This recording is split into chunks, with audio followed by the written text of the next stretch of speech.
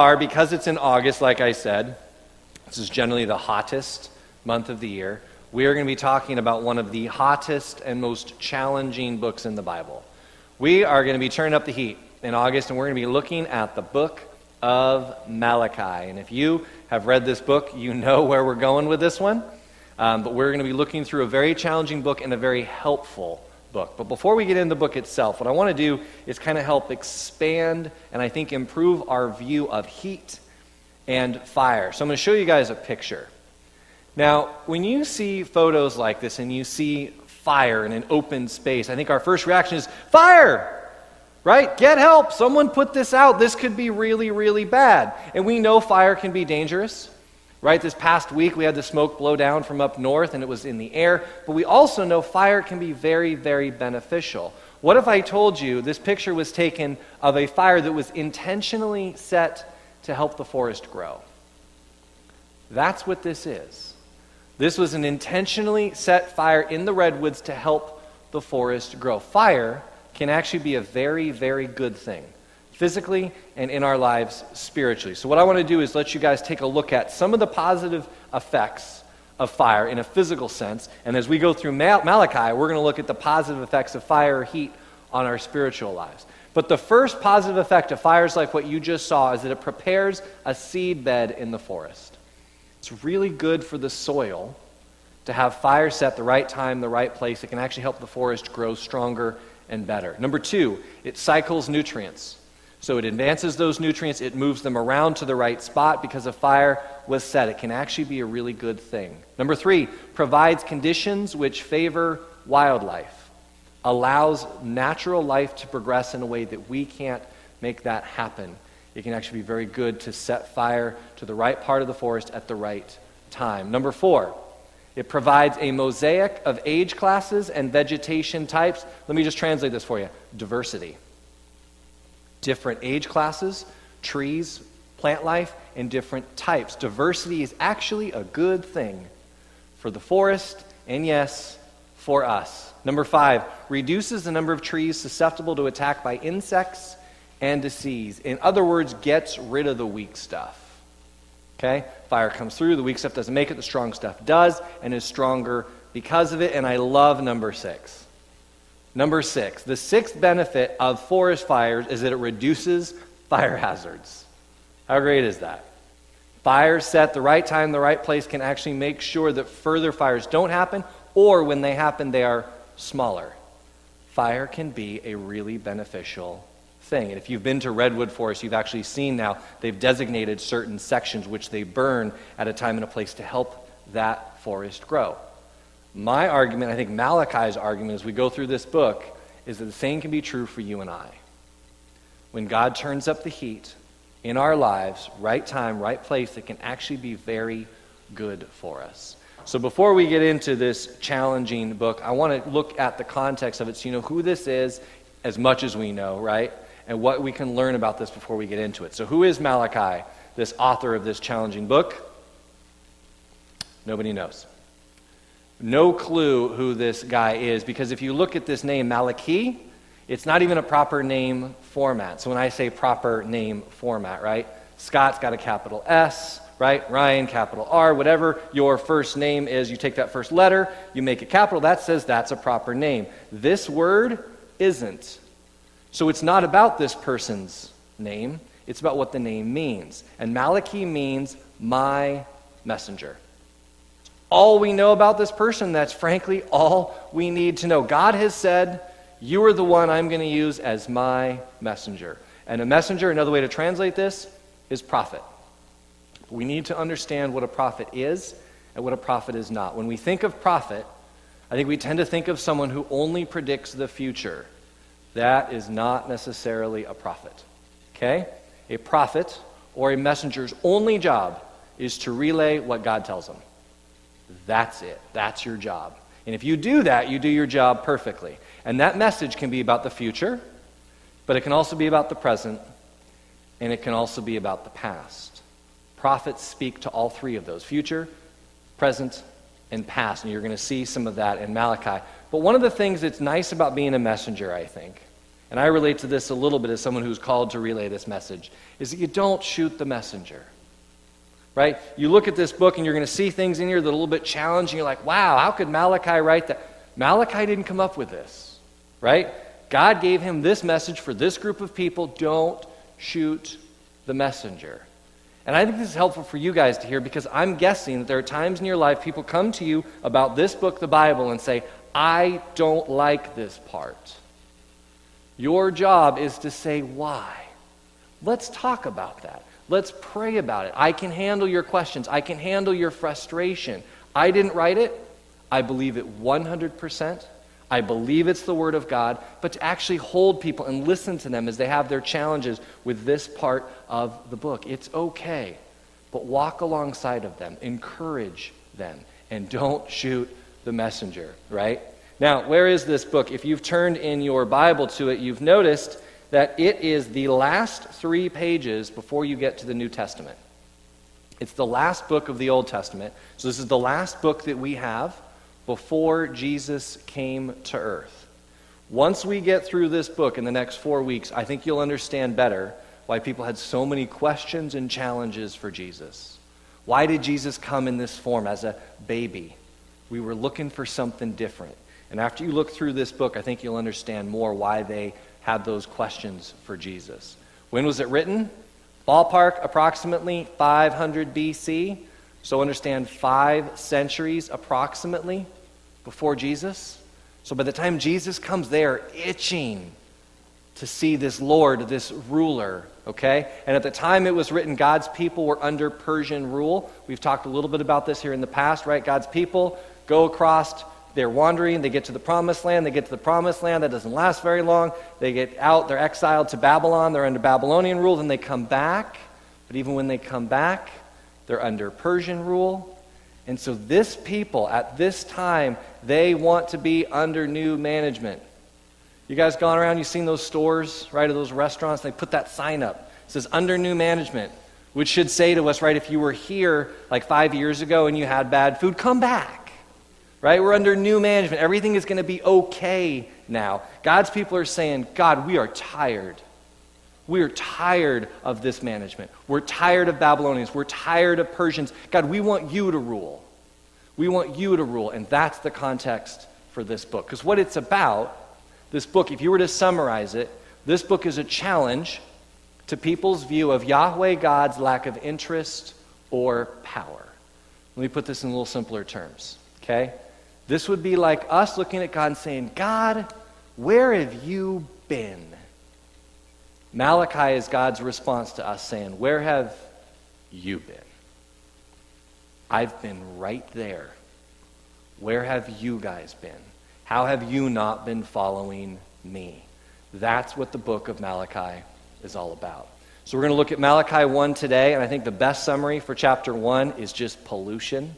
Okay? Not necessarily pollution of the sky, but pollution spiritually, and specifically the pollution of the priests. So let's get right into Malachi 1:1. An oracle, the word of the Lord to Israel by Malachi. Now, when you read that word oracle, you might be thinking of this lady, if you're a Matrix fan, all right? This is not the oracle, right? An oracle is not necessarily a person. The word masah is actually a very powerful and important word in the Old Testament, and it means utterance, which isn't super helpful because I could utter anything, right? Oracle, we're still trying to figure out what that word means. Load or burden. There we go. This should send us a little flag, a little warning. It says, hey, what you're about to hear, it's tough. Could be a little bit of a heavy load. It could be a burden, but hold on, keep reading what this definition means. It's a lifting or a tribute. I, Malachi, am going to help you carry that load. I, God, am going to help you understand this challenge for your life and for your walk in here for your priests. So it's a trigger. It should let us know this is going to be a little bit hard, but God's going to help get us through it in the next 4 weeks. Let's look at this first passage, verses 2 through 5. I've loved you, says the Lord. But you say, how have you loved us? Is not Esau Jacob's brother, says the Lord? Yet I've loved Jacob, but I've hated Esau. I've made his hill country a desolation, and his heritage a desert for jackals. If Edom says, we are shattered, but we will rebuild the ruins. The Lord of hosts says, they may build, but I will tear down, until they are called the wicked country, the people with whom the Lord is angry forever. Your own eyes shall see this, and you shall say, great is the Lord beyond the borders of Israel. So here at the beginning, Malachi addressed one of the protests, the concerns of God's people. They're saying, God, how have you loved us? Remember the question, God, where have you been? And God's response is very simple. I've loved you by protecting you from your enemies. I don't think we think about this enough. God has hugely protected us. When you go to God in prayer and when you thank Him, put this on your list of thanks. God, thank you for protecting us from our enemies. God is saying, you haven't seen me, but I have been there to protect you. Think about it as a church. We get to sit here in this building, feeling, I would hope, comfortably and safe, knowing that you come here to worship God out loud, and you're not very concerned about the consequences. Do you know how many millions of people can't say that right now? God loves you in the way that He protects you. This is a message that's really powerful for me. I am a pretty protective person. I always have been. I tend to be very protective of those close to me, and I see that as a way of loving them, of looking out for them, and God is the one who originated that. He says, I have loved you by protecting you, by keeping your enemies away or down. Now, the next passage is a little bit tough because he starts to talk about Esau, and there's a very controversial, very tough statement that's made about God hating Esau. When you think about God and you think about hate, you're like, whoa, whoa, whoa, how can this be? So I want to help you guys understand this a little better, and we're going to look at that word hate, okay? That word hate in Hebrew is saneh, and it just means hate, but when you read that, that's not super helpful, right? Because you think about hate, you think about human hate, and the emotion and the feeling that goes into that. That's not hate in the form, especially in the Old Testament, as God would use that word. To understand this word, let's look back at Genesis 29:31. One of the first times this word is used, it relates to Leah. When the Lord saw that Leah was unloved, or saneh, there's that word, and it's translated there, unloved. When the Lord saw that Leah was unloved, He opened her womb, but Rachel was barren.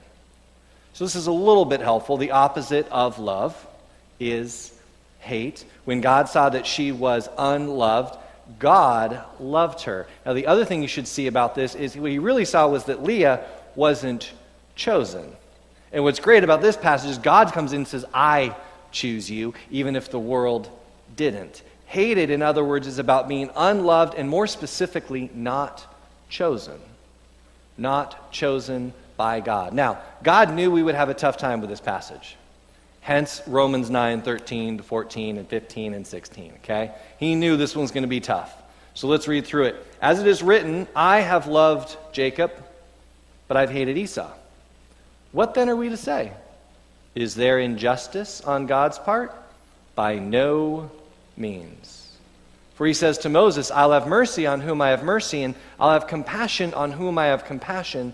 So it depends not on human will or exertion, but on God, who shows mercy.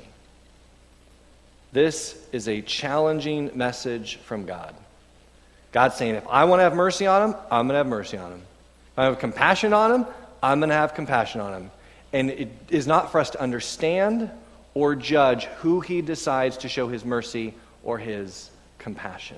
Okay? This, for me, is like God's equivalent of my parents telling me, because I told you so. I don't know about you guys, but I never handled that one very well. Okay? It's tough to hear. They're in charge, we're not. He is most definitely in charge, and I am not. And His mercy and His compassion is way smarter than us. And so if God chooses, He chooses, and that's up to Him, not to us. What I want you to understand here is this word, this saneh, is not about the human feeling of hate. Okay? It's about God's choice, and it's His faithfulness to that choice. You'll notice this here, I chose Jacob, and then He kept choosing Jacob. He stuck with that decision. His faithfulness has remained with that decision. This is something that should really encourage us, because God's chosen you. He's chosen us, right? If we are believers in Jesus Christ, God has chosen you. And so the question for you is, have you chosen God? And I have 4 weeks. This book has 3 pages, right, to get us all the point where we say, yes, God, we choose you. The reason we're doing this book this month is because we're going to do the 4th chapter on the 27th when we're all in that park for that church service. And we want God to lead anyone who hasn't made that choice to come forward and say, yeah, I want to go in that water.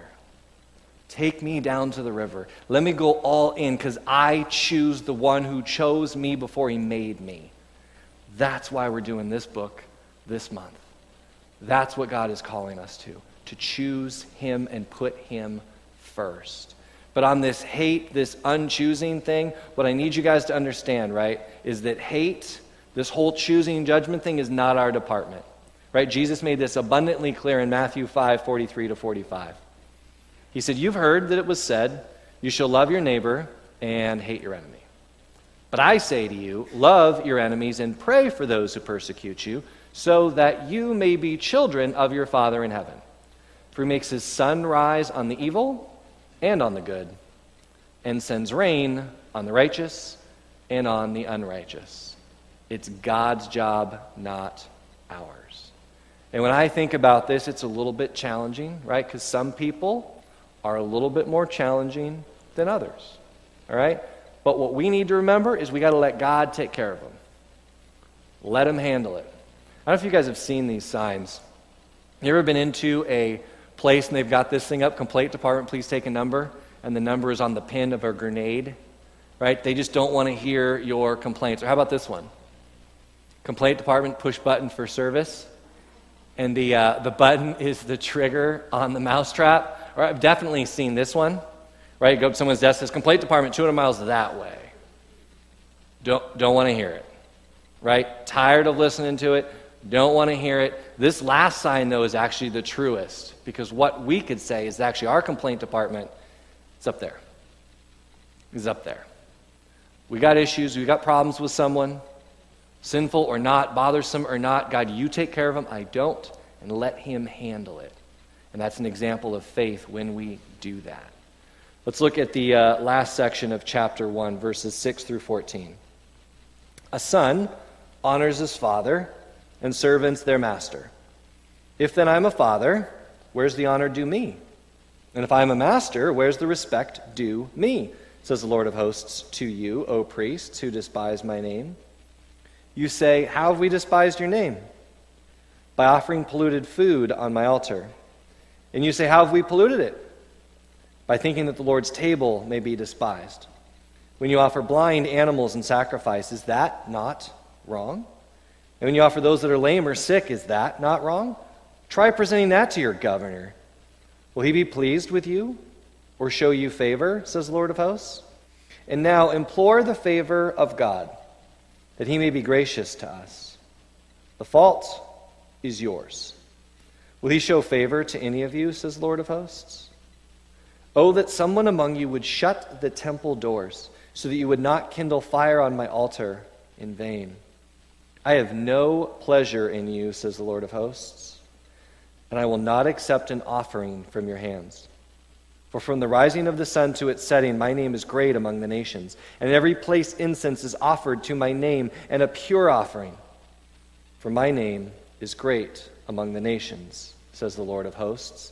But you profane it, when you say that the Lord's table is polluted, and the food for it may be despised. What a weariness this is, you say, and you sniff at me, says the Lord of hosts. You bring what has been taken by violence, or is lame, or sick, and this you bring as your offering? Shall I accept that from your hand, says the Lord? Cursed be the cheat who has a male in the flock and vows to give it, and yet sacrifices to the Lord what is blemished. For I am a great king, says the Lord of hosts, and my name is reverenced among the nations. Tough stuff, right? First pretty basic idea is this: just honor God. Seems obvious, can be tough to do, but it actually should be very natural for us as people. Right? We're given two positions, two responsibilities here, right? We are his children and we are his servants. And we are. God has made you. You are his son. You are his daughter. Thus, we should honor the Father. And as his servants, if we believe in Jesus Christ, we are called to be serving him. So honor is due him. How do we do that? Well, what this passage does help us understand is how not to do it. Another way of saying honor God, right, is don't dishonor God. How do we dishonor God? By giving him anything less than our best. Anything less than 100% of who we are is dishonoring God. Let me give you an example. Growing up, my parents were particularly supportive of things I did in school, so academics. And if I had like quizzes or tests coming up, my dad would specifically actually put these tests on his calendar and be thinking and praying about it when I had those tests. And then when I took the test and I got the grades, he was also just as interested. And I would come and talk to him about how I did. And I would tell him the grade. And every time I told him the grade, he asked me the exact same question. He said, "Did you do your best?" Now, I've learned that's a very loaded question.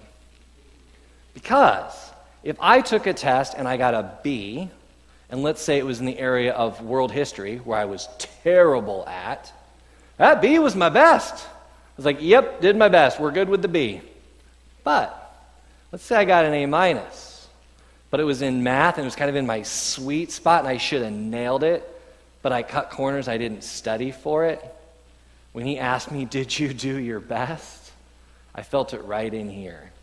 Because the answer was no, I didn't do my best. My dad wasn't concerned about the B or the A minus.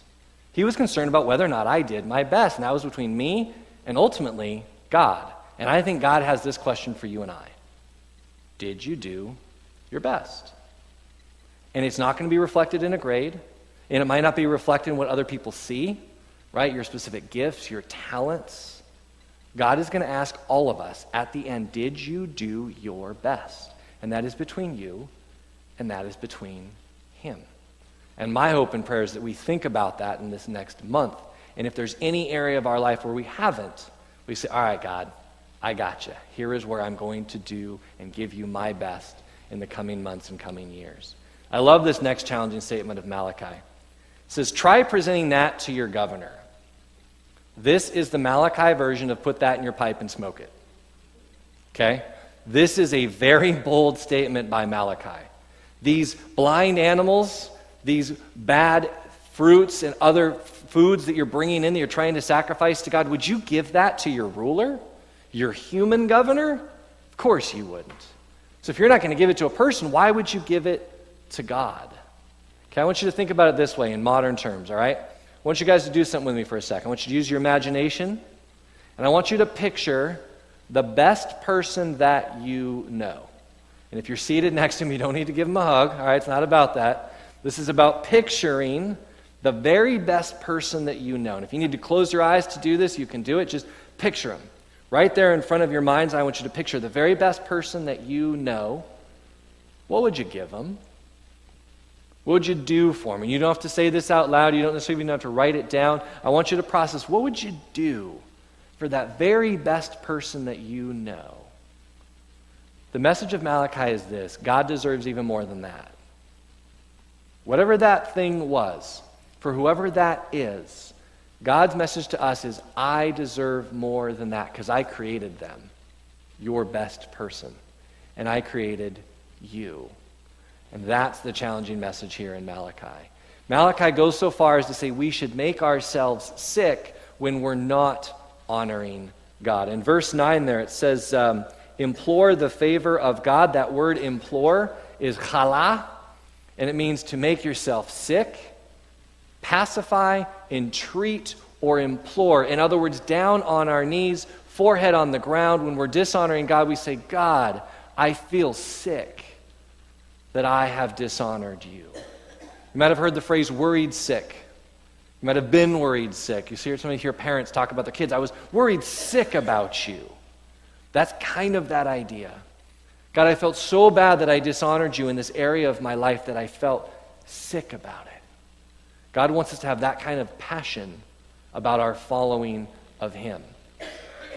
What we don't want to happen is coming up in the next couple verses. All right? What we don't want to hear is what God says in verse 10. Oh, that someone among you would shut the temple doors.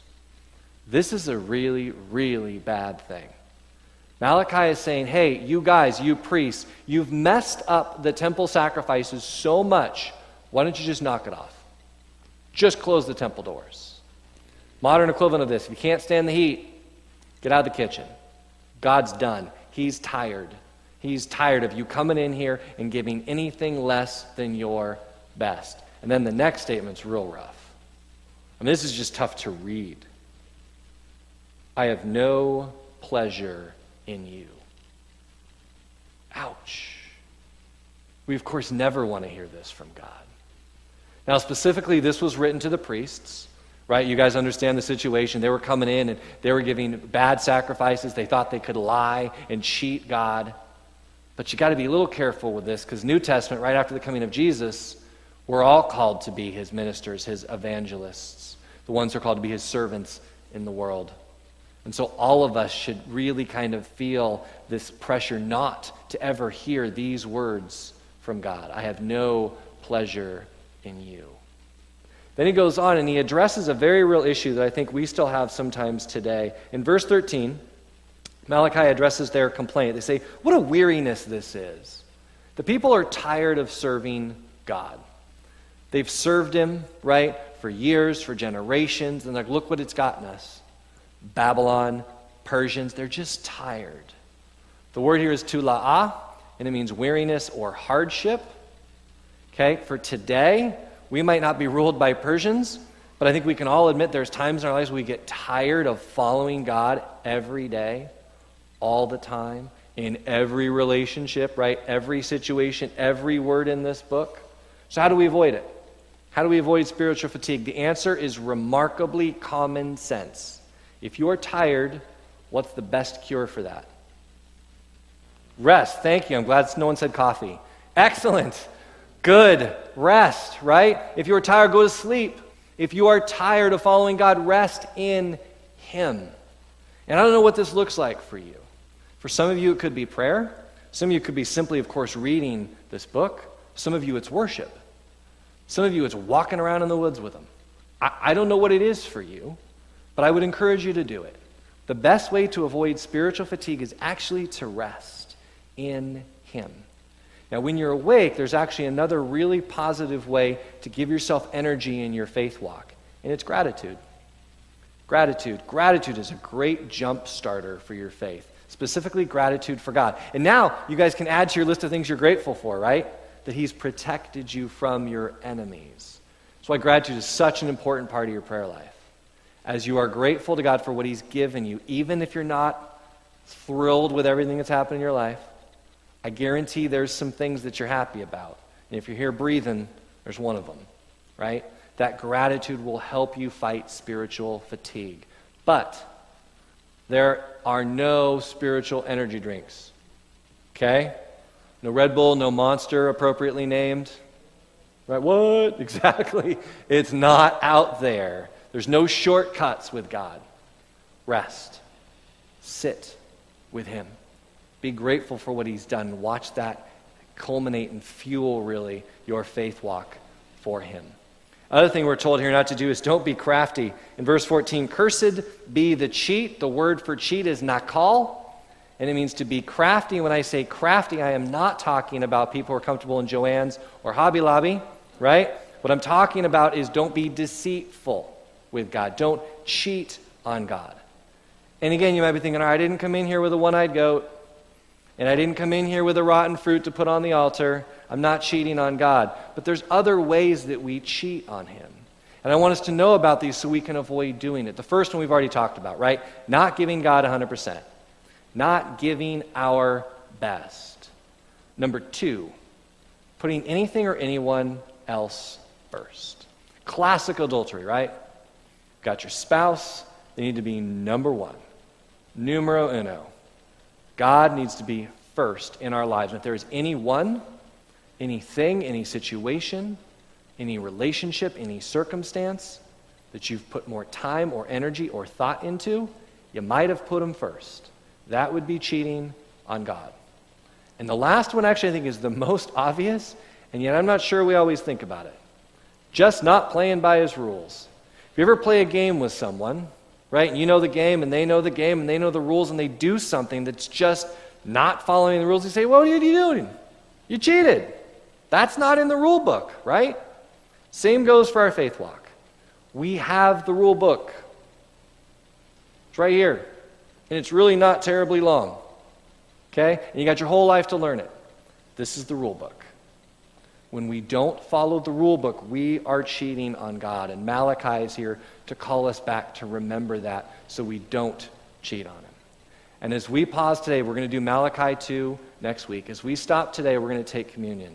But when you take a communion, I want you to think about how God is described here at the end of Malachi 1. There's two different phrases used to describe God. First is great king.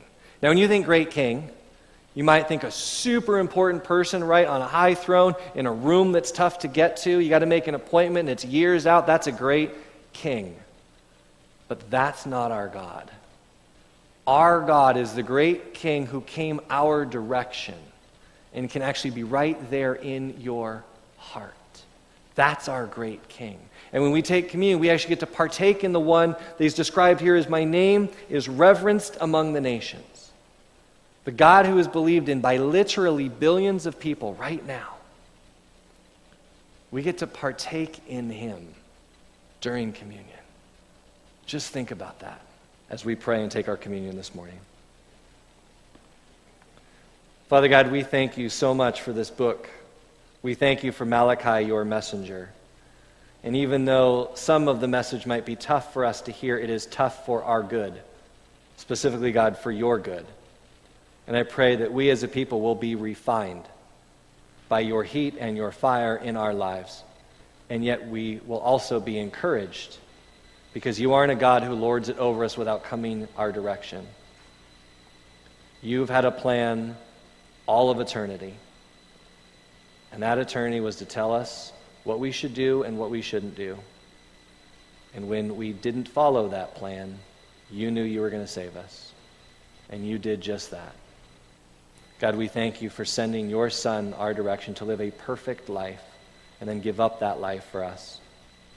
We remember that now as we take the bread, the body of your Son broken for us. As we take the juice, we remember the blood of your Son poured out for us, the great King who gave his life for his subjects. We are not worthy, and we are grateful, and we love you, and it's in Jesus' name we pray. Amen.